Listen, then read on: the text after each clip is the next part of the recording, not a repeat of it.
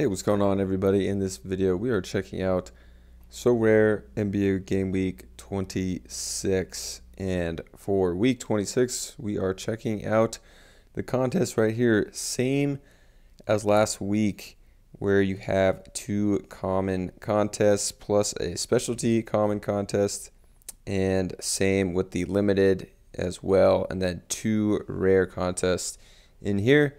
So we're going to talk all about that, and also in these videos I like to give you guys a little update on NBA Top Shot, because I know a lot of my subscribers are into Top Shot and also Sorare. So update here, a lot of stuff is actually keep going up on Top Shot. I made a video I think a week or 2 weeks ago about prices going up.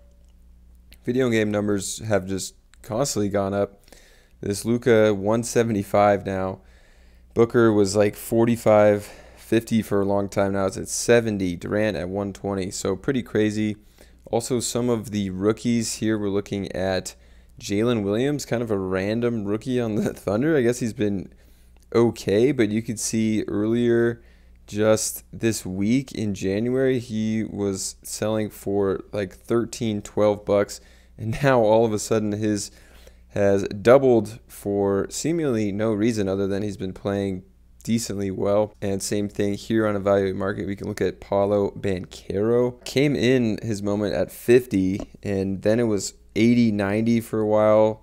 You can see here just last week, and now this one has been selling in the low hundreds, 120, 110, 112. So kind of crazy on Top Shot. So now let's get back into NBA Sorare here, because that's what most people here came to see. So first thing we got here, if you aren't signed up for Sorare, use my link to sign up. You'll get 20 free cards to play in a contest such as this.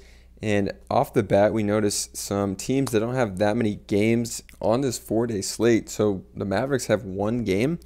So you could maybe think about avoiding some Mavericks. And same with the Kings, but some other teams, the Bulls as well. But then we got the Minnesota Timberwolves with 3 games. And the Raptors as well have 3 games. And I believe that's the only teams that have 3 games on the slate, which obviously give you more chances. And another interesting thing is if we go all the way to the bottom, the Magic don't have any games on this slate. So definitely don't play Magic players on this one. And looking for some value here, I'm going to keep going back to the Suns with Chris Paul, Cam Payne, Booker, Cam Johnson all out. Could still get some pretty good plays and deals here. Torrey Craig is just $11. His cap's now up to 23, but you can see he hit a 27, 25, 35, 32 in his last 5 games. So Torrey Craig is probably my favorite, even at a cap of 23. And $11 is pretty reasonable. Dwayne Washington, his cap's up there as well at 22. A little cheaper at just $8, and he can hit. Yeah, he hit a 30 and a 28 and a 24, so he can cover this price and a little bit more. So I kind of like Dwayne Washington still, and $8 is a pretty good deal. And then with Klay Thompson being out for at least Monday's game, maybe even more, Jordan Poole at a cap of 32 should see extended run. Can hit a 45, 39 even with Steph in the lineup, and without Klay just opens up a lot more. So hopefully he can get something in the 40s, but $33 pretty expensive.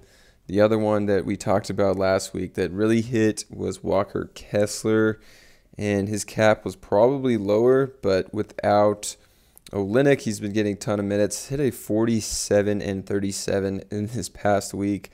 So his cap went up a little bit, but still going to be a great play with Olynyk out. So with some of these teams that have 3 games, they have some injuries. The Minnesota Timberwolves have injuries.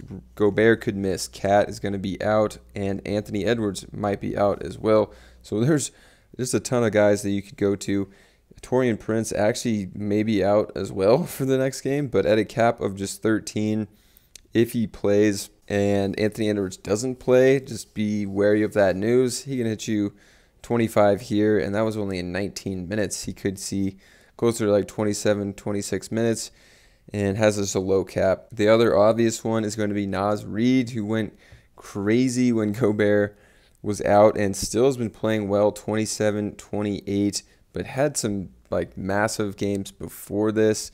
So even at a high cap of 25, I think can be a good value play, assuming Gobert is going to be out at least one of these games next week. Could also look to Kyle Anderson, but his cap's pretty high at 26. Jalen Noel cap only 19, price $14, so fairly affordable and reasonable. Hit a 30 last game, so I think this one's actually pretty slept on here. Just a cap of 19 and a price of just $14. I think you could get some real good value out of Noel. So now moving on to the Raptors. They don't have as many injuries. Otto Porter Jr.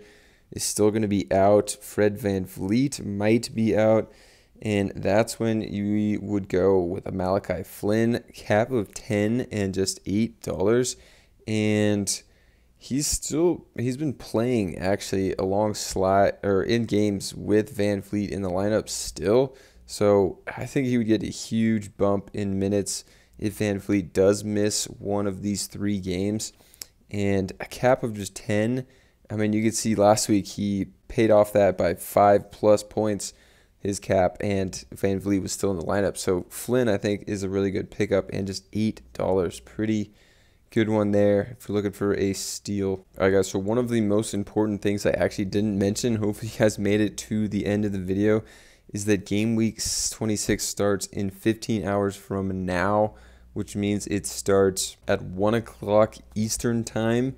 So make sure to get your lineups in. I'm going to just get them in tonight. So hopefully you're watching this tonight or in the morning, because these lock early. So that actually gives people an advantage that know about this and are planning for an early lock, because Monday you usually don't get early locks, but you're going to get one here. So make sure to get your lineups in early. Hopefully you're watching this before your lineups lock. And subscribe to the channel. Sign up for Sorare and NBA Top Shot if you haven't, and I'll catch you guys in another video.